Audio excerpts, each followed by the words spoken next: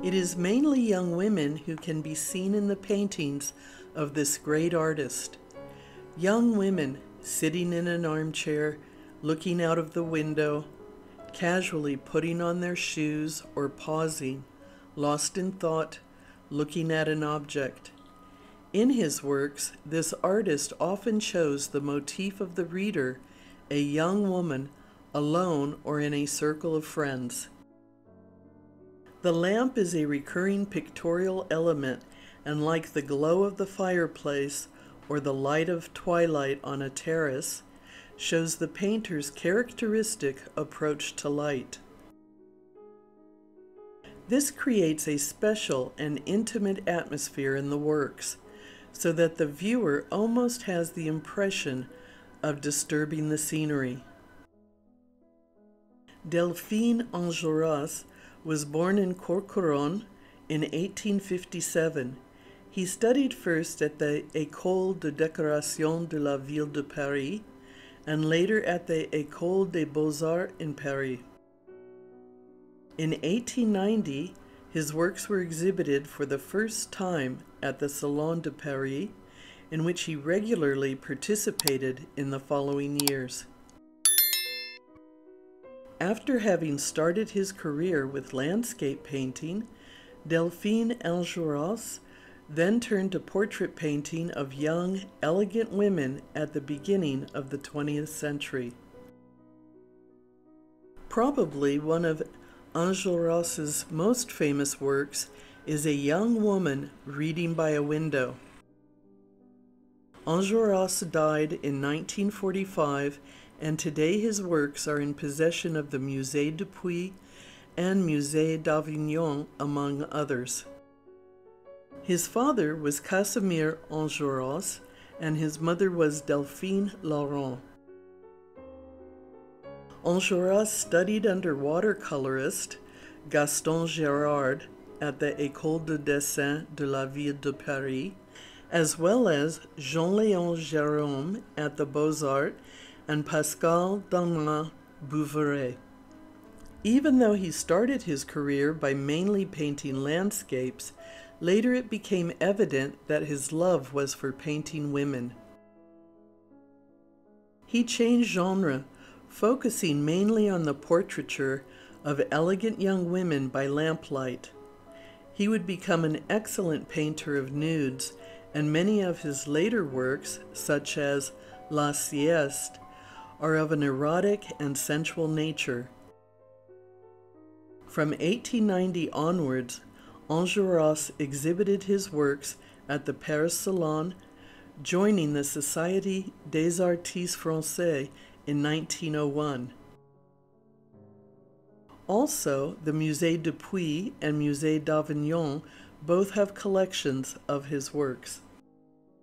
With an academic style, this prodigious artist painted portraits, existentialized nudity with an expression of grace and tenderness that makes the canvas dance before our eyes.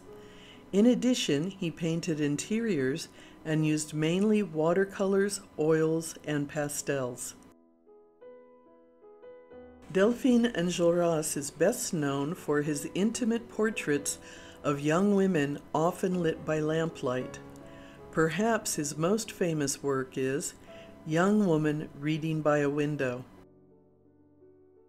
Academic art, or academicism, or academism, is a style of painting and sculpture produced under the influence of European academies of art. Specifically, academic art is the art and artists influenced by the standards of the French Académie des Beaux-Arts. Academic art was practiced under the movements of neoclassicism and romanticism, and the art that followed these two movements in an attempt to synthesize both of their styles, and which is best reflected by the paintings of William Adolphe Bouguereau, Thomas Couture, and Hans Makart. In the 19th century, in the revived form of the debate, the attention and the aims of the art world became to synthesize the line of neoclassicism with the color of romanticism. In order to be an academic artist, young artists spent 4 years in rigorous training.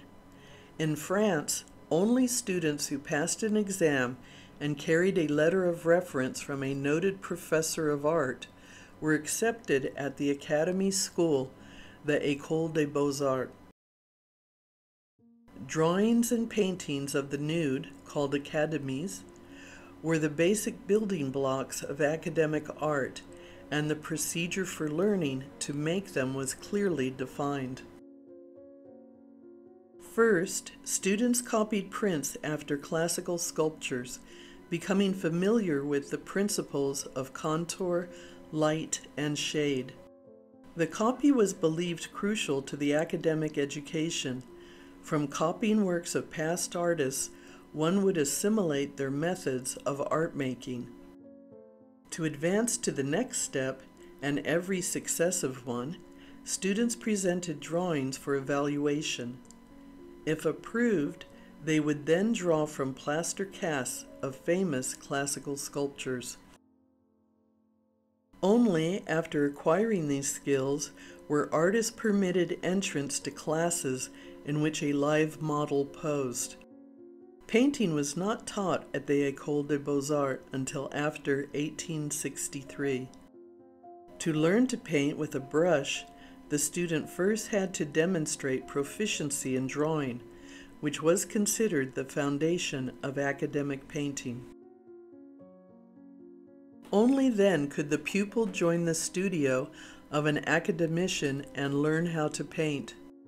Throughout the entire process, competitions with a predetermined subject and a specific allotted period of time measured each student's progress. The most famous art competition for students was the Prix de Rome.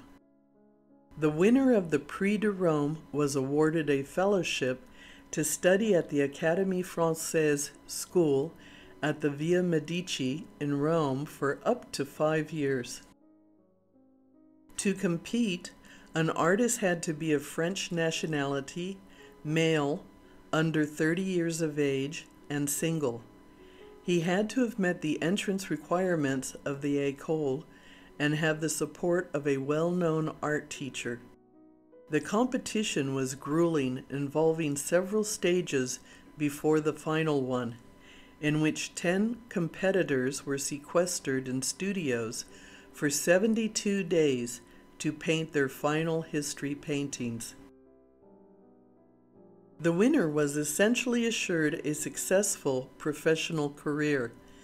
As noted, a successful showing at the Salon was a seal of approval for an artist. Artists petitioned the hanging committee for optimal placement on the line or at eye level. After the exhibition opened, artists complained if their works were skied or hung too high. The ultimate achievement for the professional artist was election to membership in the Académie Française and the right to be known as an academician. We hope you have enjoyed watching our video. Make sure to subscribe to our YouTube channel by selecting the subscribe button below. Please give us a thumbs up. Also, please feel free to share the video on your preferred social media service.